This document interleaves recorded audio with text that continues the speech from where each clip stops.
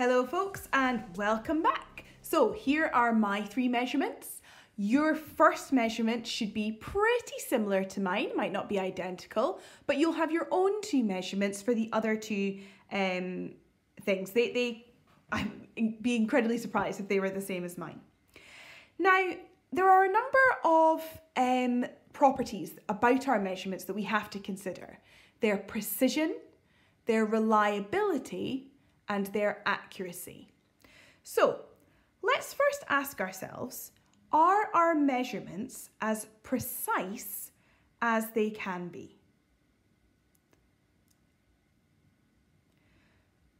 So you might be thinking, those three words she just said all mean the same thing, but they don't. Precision means that I have recorded my measurements to the maximum number of significant figures that my measuring device allows me to. Okay?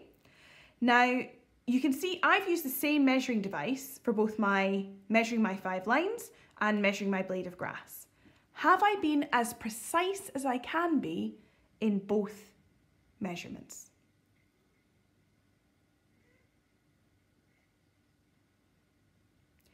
And the answer is no, I have not.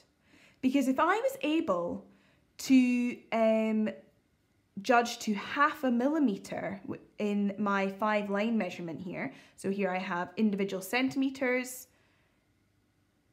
millimeters, and then 0.5 millimeter, I should have been able to make the same precision at this for my grass. So if I'm saying that my grass is 10.1 centimeters, and for my measurement of 5 lines, I've said it's 3.95, I should be able to say that that one there, if that's landing right on a millimeter line, that there is 0 fractions of a millimeter after it. If I was able to do it to 2 decimal places on this one, I should also be able to state this to the same level of precision. So I'm saying here that the grass measurement, my blade of grass, landed right on an individual millimeter. Okay, right on the line. I will tell you my time measurement is as precise as I could make it.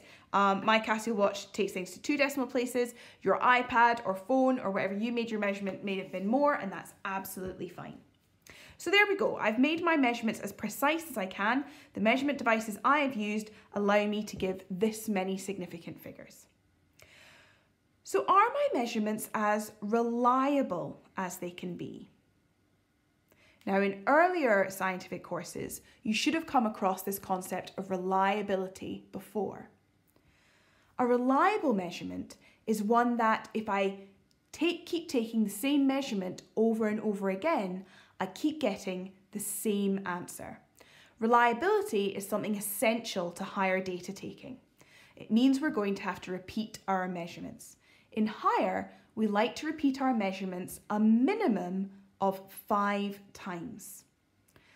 So I am indeed leading up to this, folks. You are going to go away and you are going to repeat those measurements another 4 times each, so that you have 5 measurements of the same thing for these 3 different things. Okay, so go away and measure your height of your 5 lines another 4 times, the length of your blade of grass, I hope you've still got it, otherwise you just get a new blade of grass and do it 5 times, and the time for whatever you timed. So I'm going to go and do my repeats, you go do yours, and I'll see you in session 3, folks.